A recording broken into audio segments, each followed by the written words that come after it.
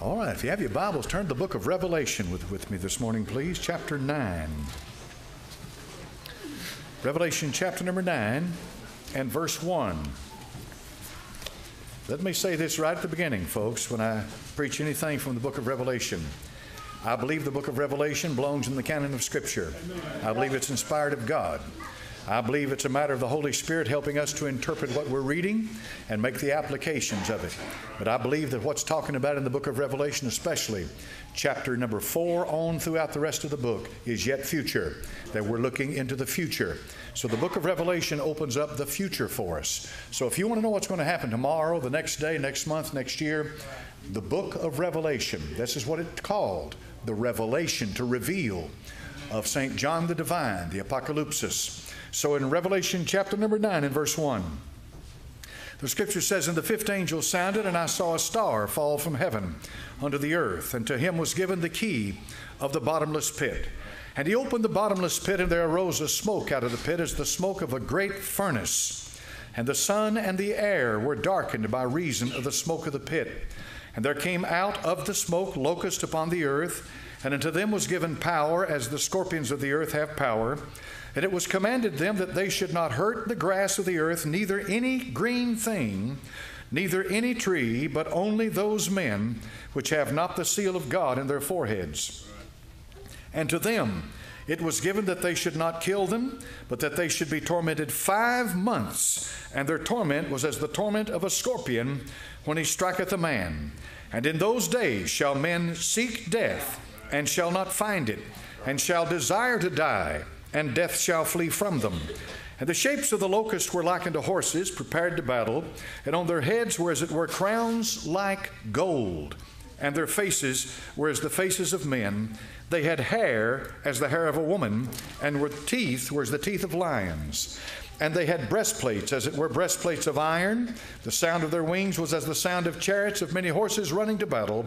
And they had tails like unto scorpions. And there were stings in their tails, and their power was to hurt men 5 months. And they had a king over them, which is the angel of the bottomless pit. Watch this, whose name in the Hebrew is Abaddon, but in the Greek tongue hath his name Apollyon. Woe, one woe is past, and behold, there come 2 woes more hereafter. Bless this holy book, my Father. I pray in Jesus' name now for unction to preach it. In thy name I pray, amen. You can be seated. Now, what I'm going to preach you this morning may be one of the most important messages that I've ever preached in all the years that I've been preaching the Word of God. I have been introduced to something the past week. I have not had enough time to study it exhaustively, but what I have studied has alarmed me greatly, to the point to where I need to get this material out to you that are listening. I originally had planned to preach this tonight, but the Holy Spirit changed my mind and said, preach it in the morning. So this morning I'm going to preach you a message about something that is happening right now while you're sitting in this auditorium. It's in CERN, Switzerland. Now, you may not be aware of what's going on over there, but there's a thing over there that's called a Large Hadron Collider. And it is an accelerator. It accelerates particles and then brings them to the point of collision. So this Large Hadron Collider was started up just a few days ago, and it's still in the initial process of being brought online completely. You say, what in the world does something like that have to do with me and the Bible? It has a lot to do with you and the Bible. I cannot and will not attempt to speak as a physicist. It would make me look like a fool.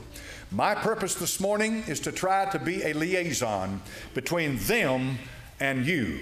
Is to try to take what's going on in that collider and break it down to where I can understand it, and I can give it out so you can understand it, to where it makes an application to your life and to this world as we know it today. For what is happening in that collider is an astounding thing. So I want to read something to you this morning from what's called a theoretical physicist. This man, his name is Stephen Hawking. He's well known throughout the world. Anyone that has anything to do with with nuclear energy or has anything to do with physics knows this man. And he is one that some rate even on the level of Einstein and of that level. And so I'm going to read to you what this man has to say about what's happening right now in CERN, Switzerland. Listen carefully. These are the words of Stephen Hawking. He recently warned the reactivation in March of CERN's Large Hadron Collider could pose grave dangers to our planet. The ultimate reality, check, we are warned. Hawking has come straight out and said the God particle, and this is what you've heard referred to time and again as the Higgs boson particle, the God particle found by CERN could destroy the universe. Now let that settle in. This man is an atheist, and he says there is no God. Yet he says that what's happening right now in CERN, Switzerland, and I'll give you what they're trying to do in a moment, what's happening at this very minute in CERN, Switzerland, has the potential to destroy the universe. This is a theoretical physicist. Now, physicists come in all kinds of sizes. Astrophysicist Neil deGrasse Tyson has also sounded the alarm in a hypothetical manner by telling anyone who might want to blow up a planet how to do so is this CERN's attempt to do so by attempting to recreate the Big Bang within a man-made structure. This has frightened Stephen Hawking so much. Do they know that they know that they know what they are doing? Ask yourself, how much energy is keeping it together? Neil deGrasse Tyson told co-host Eugene Merman on his Star Talk radio show, then you put more than that amount of energy into the object, it will explode. Now I think I've got your attention. I've quoted two physicists. These are scientists. These men do not agree with what's happening in CERN, Switzerland right now. There is a 17-mile long accelerator that lies 300 feet beneath the surface of the ground. This area is where France and Switzerland come together. So part of this accelerator is located in France and part of it in Switzerland.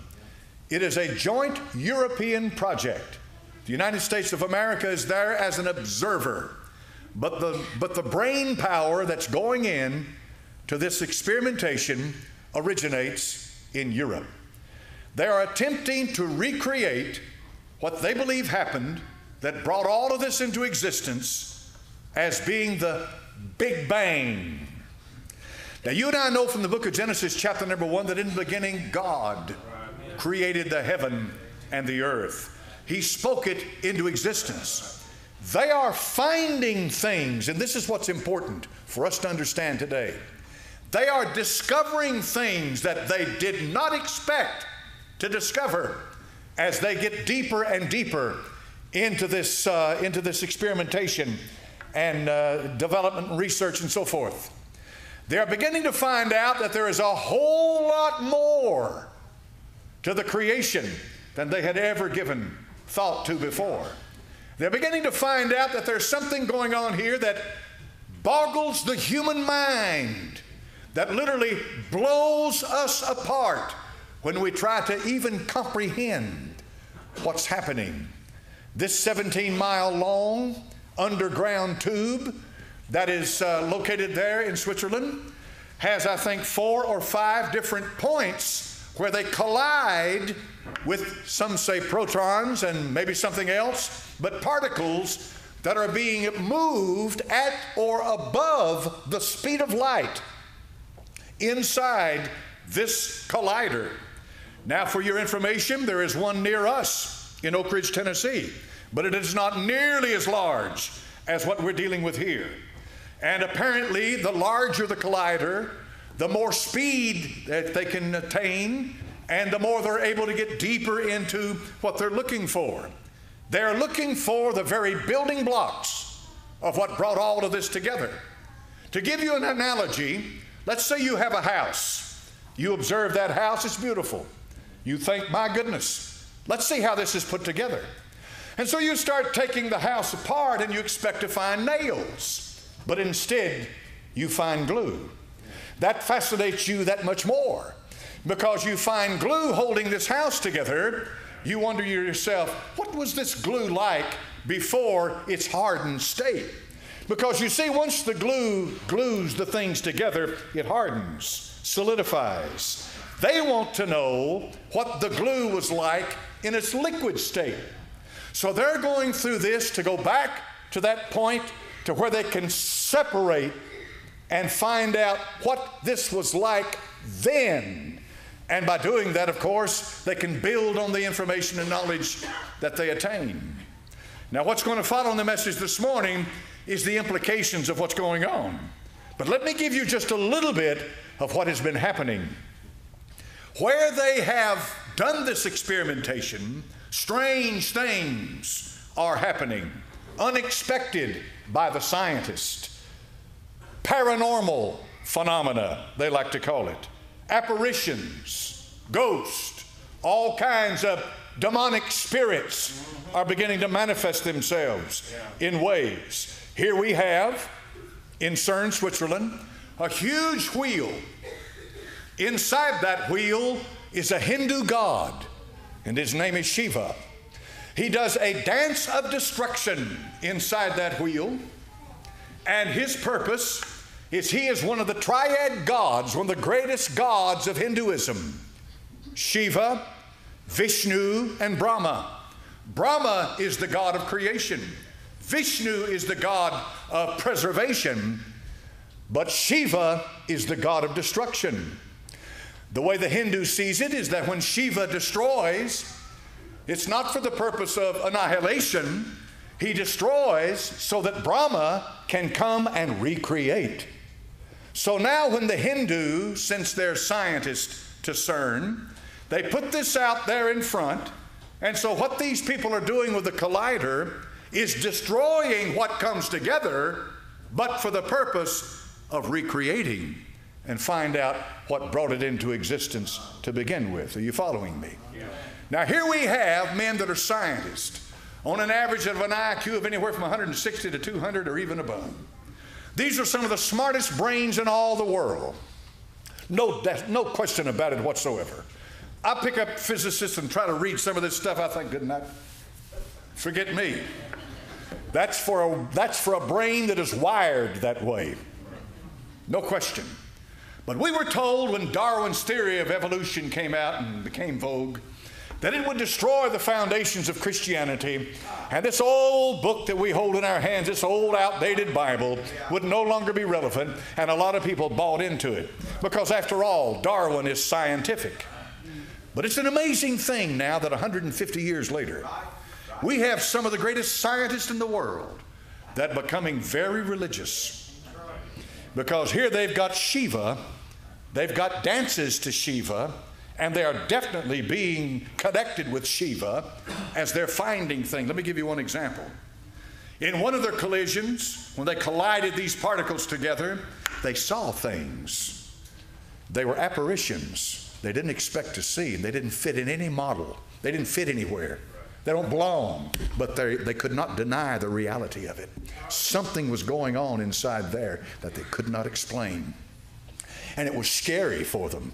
For the scientist has his paper and his pencil and his books, and if it doesn't fit in his paper and his pencil and his books, it's out the window. They don't understand. They have a hard time accepting the fact that there is a spirit world out there.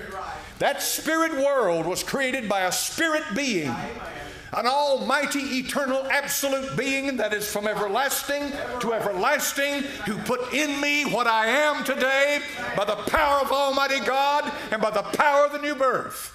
But a scientist like that will never admit that, because that takes it out of his control and his power. He's got to be able to demonstrate his theory and put it into motion. But anyway, I don't want to get ahead of myself. I want to leave this with you. I want you to think about what I'm saying. Stephen Hawking, and a theoretical physicist, has warned these people, you are about to open Pandora's box. And once you open Pandora's box, you cannot put back in what came out of that box. Now let's talk about some of the stuff that's going on. I think I'm trying to lay a foundation for you to get you to understand what we're dealing with.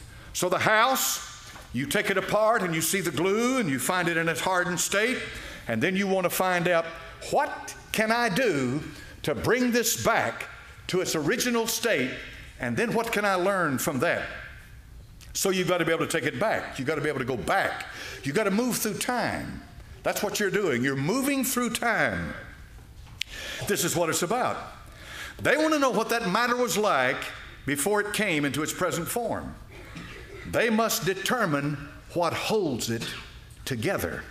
They must break down the element and see what holds it together. Now, folks, if you know your Bible, you know what's holding it together. This is a big deal to these people. What's holding this together? The Bible says all things are upholded by the word of his power. A word is a spiritual thing. You can never put it under a microscope, but it's real. Who sealed you until the day of redemption? The Holy Ghost. Who put life inside your soul, where your heart is set on fire when you read his word and pray? The Holy Ghost. Who in this house would deny this morning the reality of a spirit being that saved you and wrote your name in the Lamb's Book of Life and indwelled you right now? But they want to know. They want to find out. CERN allows them to examine particles in their initial state, not after it's bonded together. So what has come from CERN? Now listen carefully to what I'm going to say to you. This is not exhaustive, but this is what I've gotten so far. What has come out of this? They have a list of their accomplishments, their achievements, and all of that. That's all well and good. But one thing for certain is what's called antimatter. How many's ever heard of antimatter? Antimatter. Now, if you'd asked me 2 weeks ago what antimatter was, I'd have said, well, it's matter, it's against matter. Didn't have a clue. I wouldn't know where to start, where to end, where I was if I got there. Let me tell you what antimatter, some of the characteristics of it. There are those that believe that for everything in the universe that is matter, that there is a corresponding antimatter. Corresponding. That there's a connection between the two.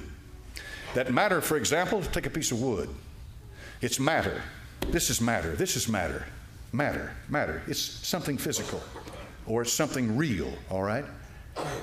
If you act upon that matter, it can burn. Wood, for example. You've acted upon it, but you've had to act upon it. You've had to do something to cause the wood to burn.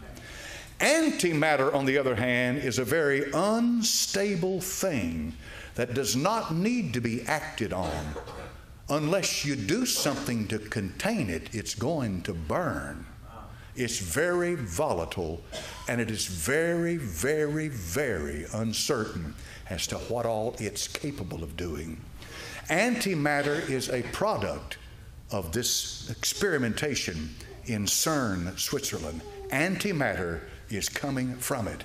Antimatter is so powerful that one man says that one grain of antimatter is the equivalent of 4 atomic bombs that were dropped on Hiroshima.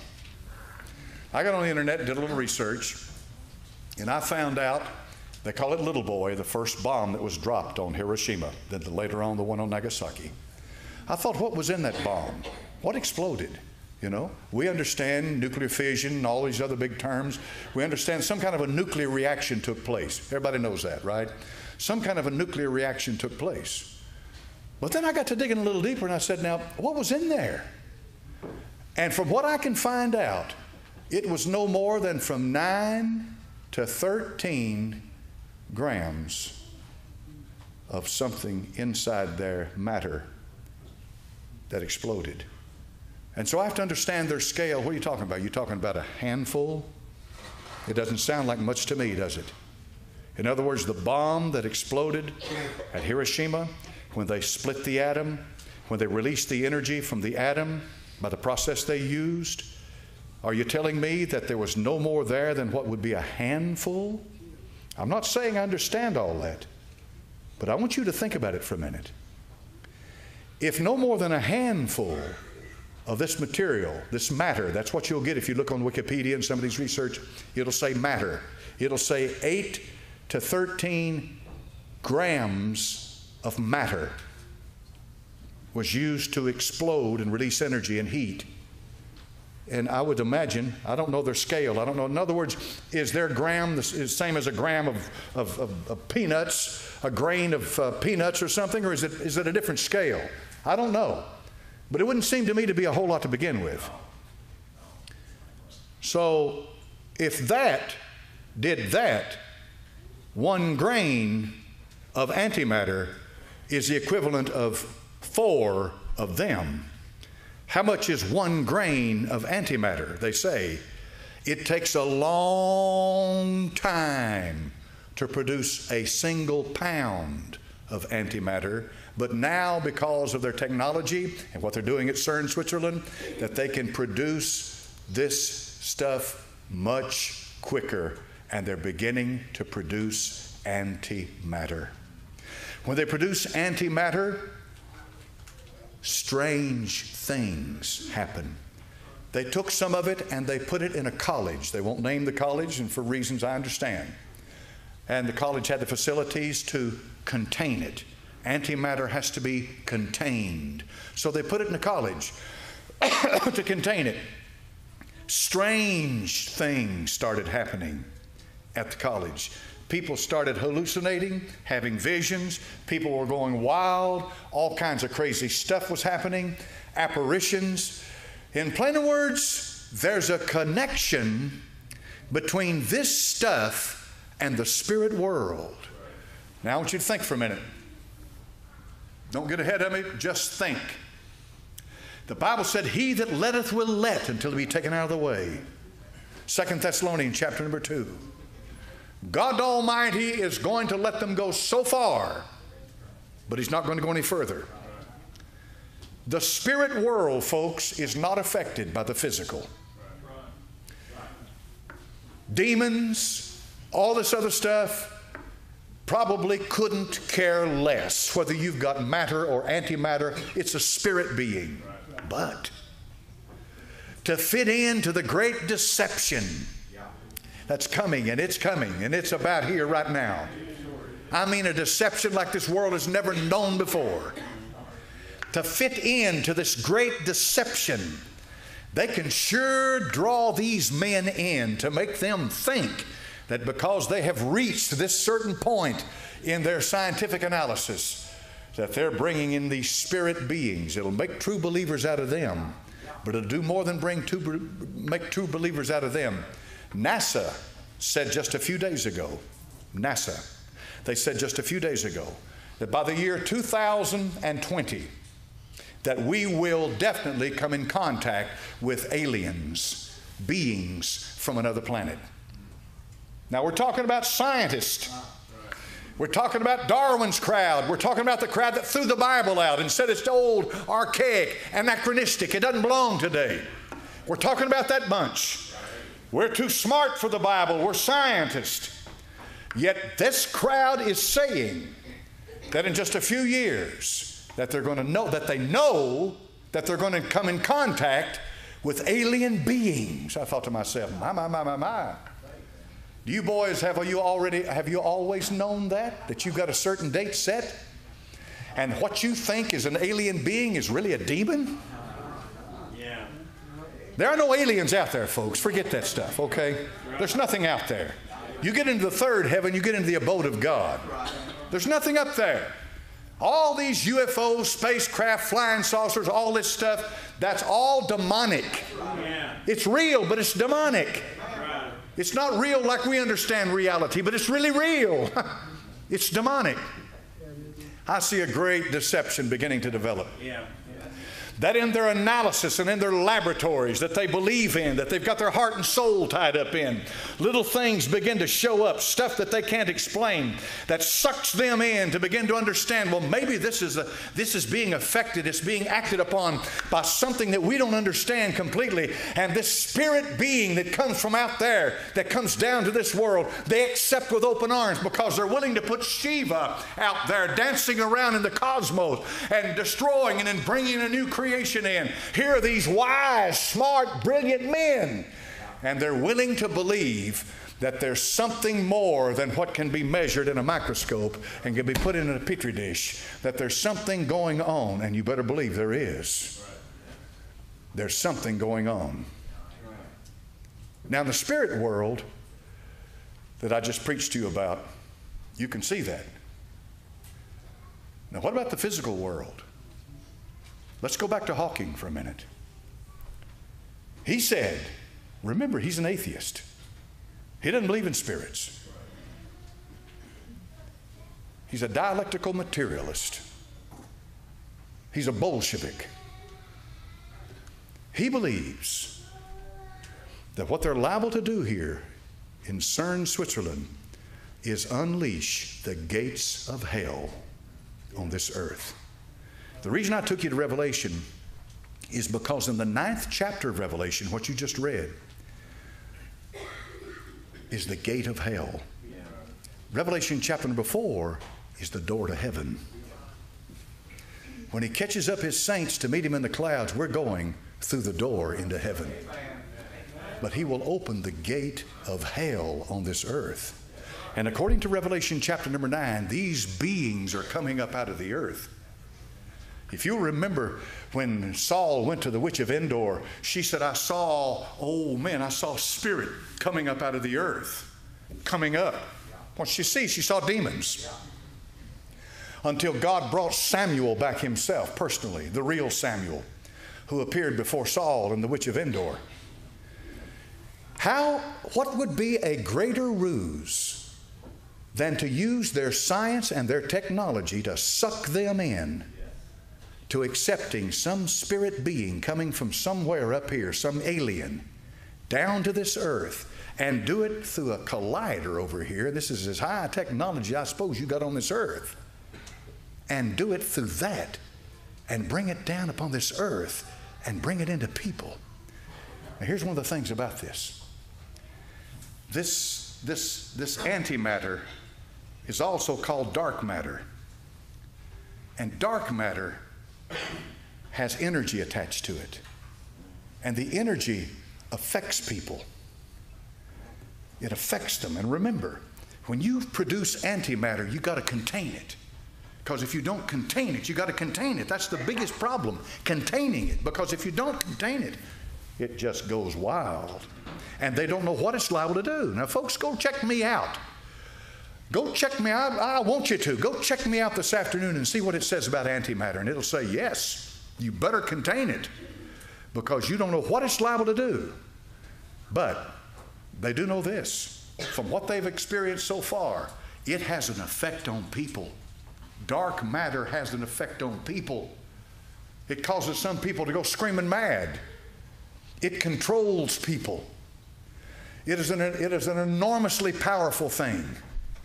It's pulling something out of hell that you don't want any part to do with and turning it loose on mankind. Now, you know, I don't know that I've ever been in agreement with an atheist before, but I'm in agreement with this one.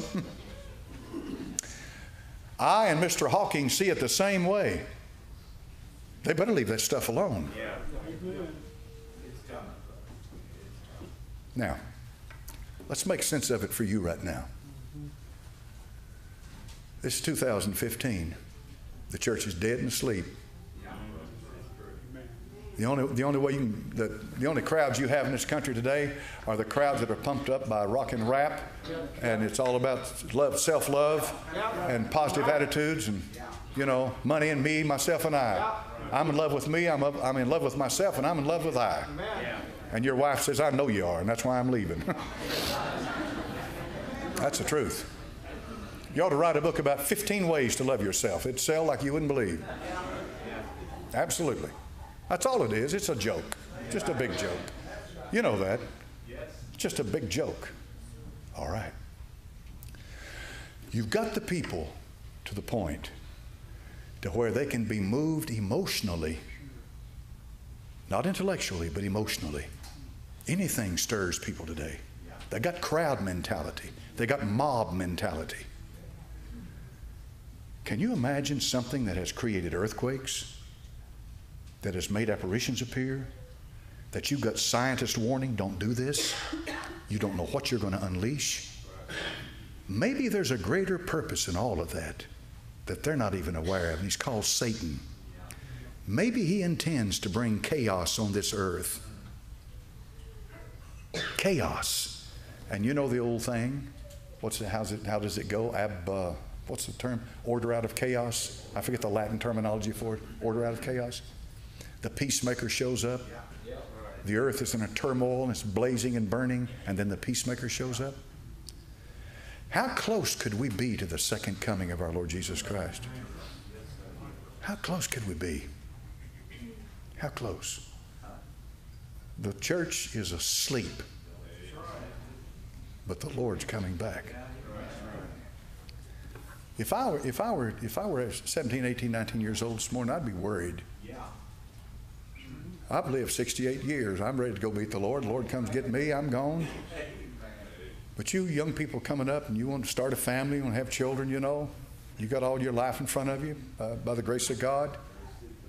And to hear about something over here that they can produce 1 gram of it has the potential of 4 atomic bombs.